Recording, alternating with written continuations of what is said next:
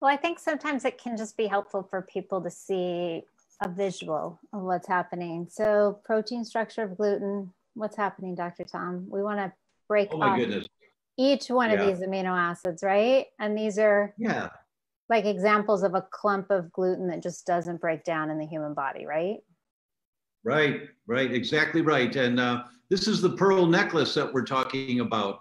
And the color variations tell the whole story. You know, when you're eating wheat, the color variations that this one paper by Professor Fasano was talking about was the ones that trigger killing off cells in the gut. That's the red ones down that bottom left corner.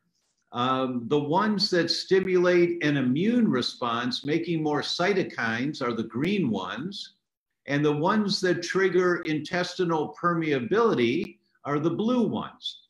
And these are all just different parts of poorly digested wheat. And there's actually 62 different components of poorly digested wheat that have been shown to cause a problem. That study came out, I think it was, Michelle, was that about 2013 or 2014 on that study? Or earlier, maybe? Oh, 2011.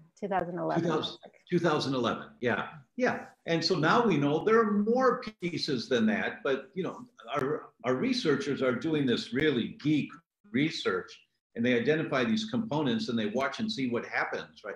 There are 62 components of wheat that can trigger your immune system to respond.